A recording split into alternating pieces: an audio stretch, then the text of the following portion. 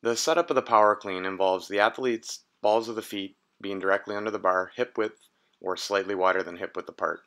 The hands are placed on the bar in an overhand grip position, slightly wider than shoulder width. Arms are straight with elbows pointed along the bar. The initial phase of the movement starts with pulling the bar up off the floor by extending the hips and knees.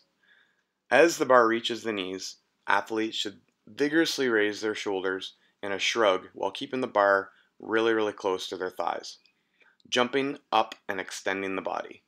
Some athletes may just extend their ankles and not involve the jump. In this case, Darby is involving that little bit of a hop. Athletes should shrug the shoulders and pull the barbell upward with the arms, allowing the elbows to flex out to the side and keeping the bar close to the body.